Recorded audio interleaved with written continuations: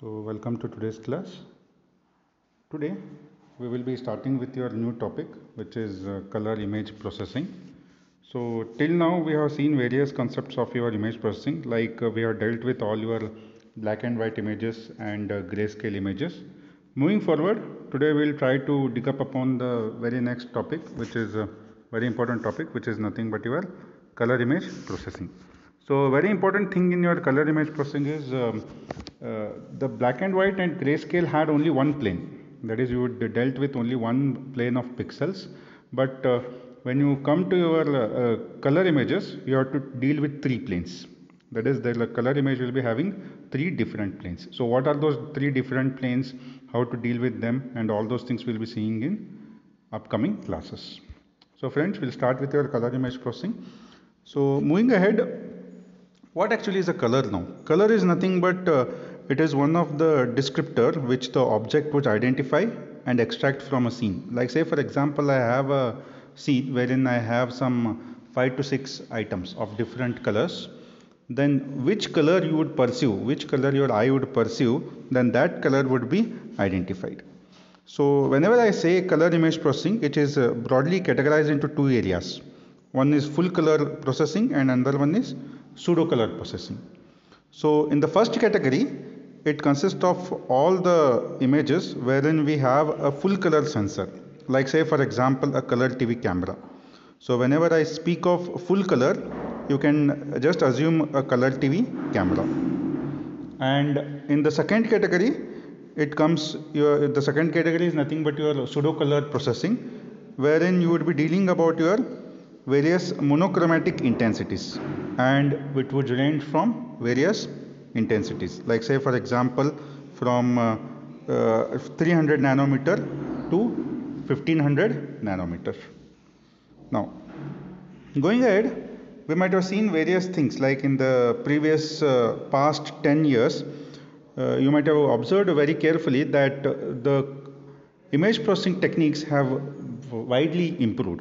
To say for example, earlier we were not having digital cameras. Like say for example, if you go back some 10 years or 20 years, you can notice that we are having the roll cameras. But when we speak of today, we have our digital cameras. Okay, so and another major thing was, if you go back some 5 years or 6 years or some 10 years, the cost of the digital camera was very high. But when we speak of today, the cost has been drastically reduced. The reason behind this is because the hardware which was used to do all those cameras has drastically reduced. So that means the hardware which was used to perceive a color and which was used to process a color image, all those things have been reduced. The prices of all those things have been reduced. Okay. Now, if you see the present slide here, whichever I am showing now, you might have seen this earlier as well. This was the famous prism experiment which was done by Sir Isaac Newton in 1666. And what does this famous prism experiment told us? What Sir Isaac Newton did was, he passed a white light into a prism, and when he saw at the outset of the prism, he came across different colors, and which would range from say infrared band to an ultraviolet band. So what was happening here is, it consisted of various broad regions, like say for example violet, blue, green, yellow, orange and red. And when we used to view this full color, we find out one major thing was, no color was ending abruptly. That is, I mean to say, if I have a yellow and the next color if I have an orange, then we usually find that it is continuous. There is no gap between a yellow color and an orange color. So why this was happening? This was happening because it is usually the reason behind this is how a color is emitted. That is, how a color is pursued. A color is nothing but it is pursued with the help of what your body reflects. Like say for example, I have a visible spectrum which would range from 500 to 570 nanometers. Okay. So what we are speaking about was how the body would reflect a particular image or a particular color. So it is completely based on what your body is reflecting.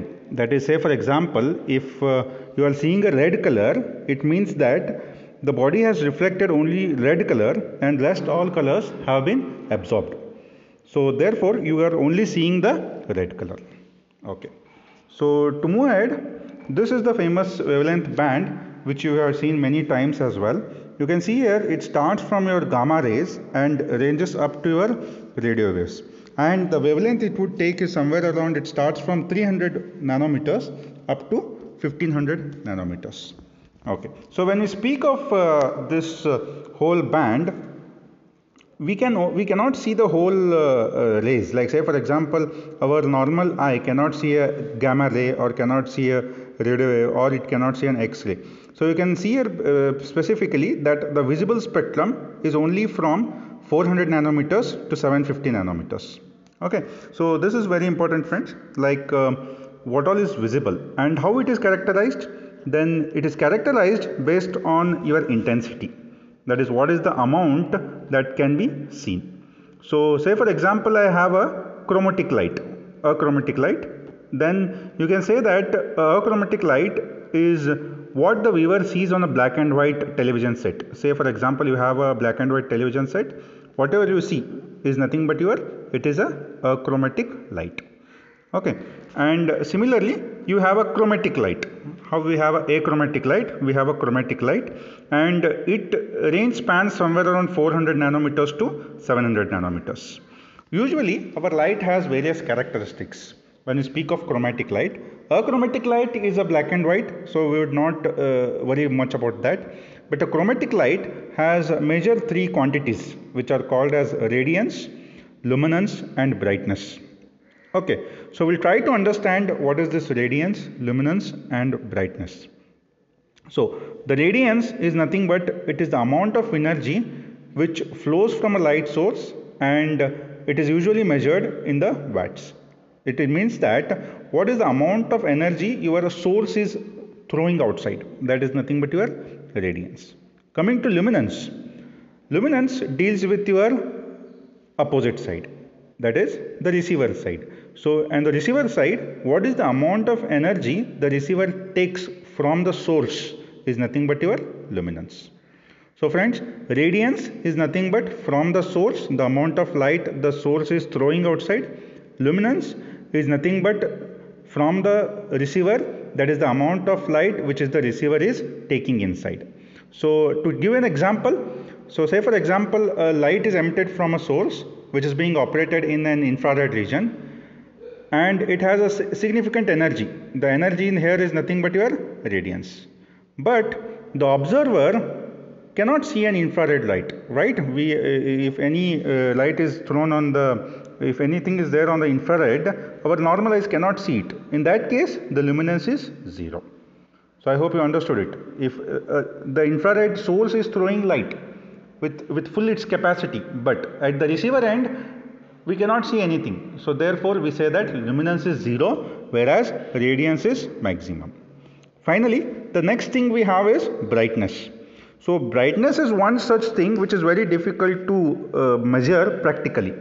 So it is one of the key factors when we want to describe the color sensation. So we'll go ahead and describe brightness. We'll try to describe brightness in the later classes.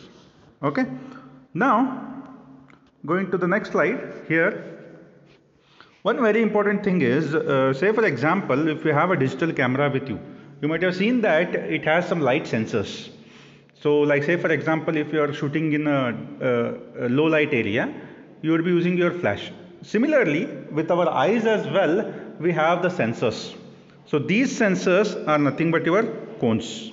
So these cones are responsible for what is the color you can see. Okay friends. Now say for example, I have our eyes there. It is, you might have already heard many a times that the colors are basically made up of only 3 major colors, which are nothing but your red, green and blue. So we say that the principal sensing category is roughly defined to only red, green and blue. That is, say for example, our sensors, that is sensors of the eyes, which we call as cones, 65% of the cones are sensitive to only red light. That is, they can only sense the red light. Whereas the 33% can sense only the green light. The rest of the 2% will be able to sense only blue light. So therefore, you can see that the various cones or the various sensors which are available in our eyes are basically red cones, red sensors. But to mention here a small point, the blue cones, even though they are very less, but they are very sensitive. That is, even though there is a small blue color, they would be sensing it very easily. Now, to move ahead, if you see the below figure, it shows an experimental curve wherein it would tell you where the absorption of light would occur by the red, green and blue cones in our eye. So you can observe here, the red is getting observed from 450 nanometers to 700 nanometers, whereas the green is getting observed from 400 nanometers to somewhere around 675 nanometers. Similarly, the blue is getting absorbed up till 550 nanometers. So friends, this is the range wherein our light would get absorbed by the eye. The red light is getting absorbed in this wavelength range.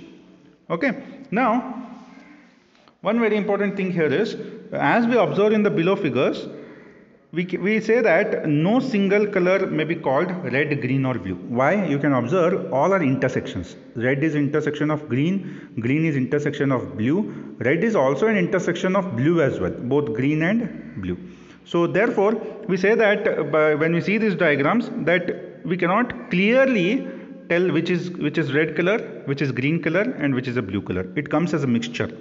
Okay. Now another very important thing here is all the three specific primary color wavelengths are used for standardization and they are not used for any spectrum colors. Now one more very important thing is, we usually say these RGB as primary colors, and we have a misconception that when we mix these three colors we get n number of other colors. That is true to some extent, but along with mixing of these three colors, it is one more very important thing we need to do is, we also need to vary the wavelengths. So if you vary the wavelengths, then we will be able to obtain n number of colors. Another major thing we would be doing is negation. If you do the negation as well, then we will be getting n number of different colors. Okay. So friends, the next very important thing we will be seeing is about how to get the mixture of light. So this diagram I'll be covering in the next class.